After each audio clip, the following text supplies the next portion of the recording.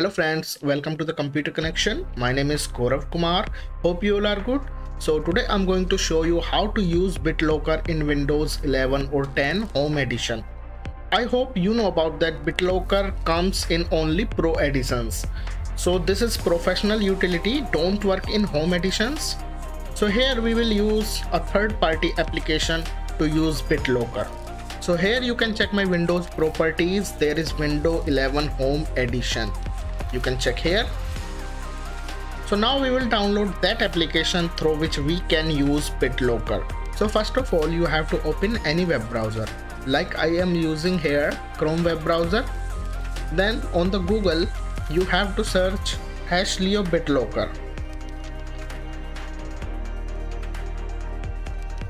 And hit enter. So here open the first website because this is Hasleo official website. Under the BitLocker solution, you can see we can download also BitLocker for Mac and Linux. But I am downloading for only BitLocker for Windows. So click on it. And here click on free trial. And also you can purchase this tool. If you want to full software, then let me know in the comment section. Then I will tell you how to download this software crack version. Actually, I have already downloaded this tool. So let me show you. Here it's available. So for installing, double click on it.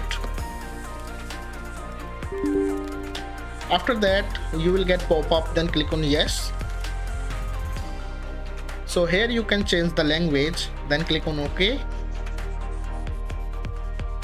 And accept the agreement. After that, click on next.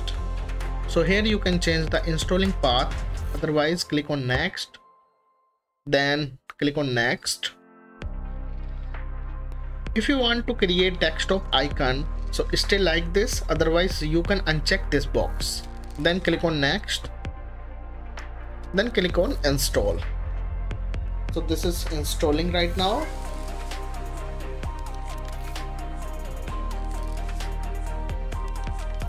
Then click on finish, it will automatically launched. So minimize this. This is for rating and reviews. So now you can lock any drive. Like I want to lock local disk E drive, then right click on it. Then click on turn on BitLocker. So here you can create your password, and password should have 8 digits.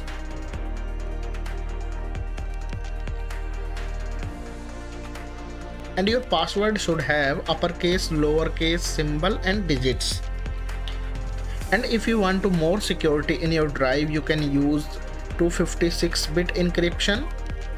Otherwise, click on next and then click on yes.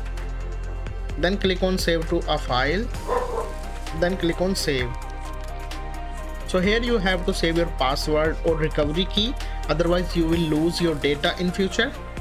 Then click on next. So it will take some time. I am skipping the video. So here you can check your BitLocker recovery key. So this is important. Save it.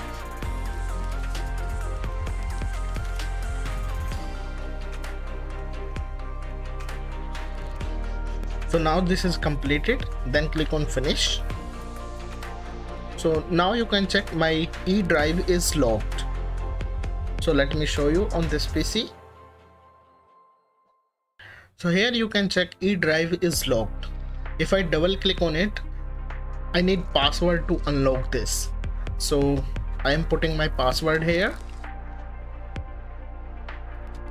Then click on unlock. So now you can check my E drive is unlocked. So check the description, there is something for you. So that's all about this. Don't forget like and subscribe for more related videos, and thanks for watching.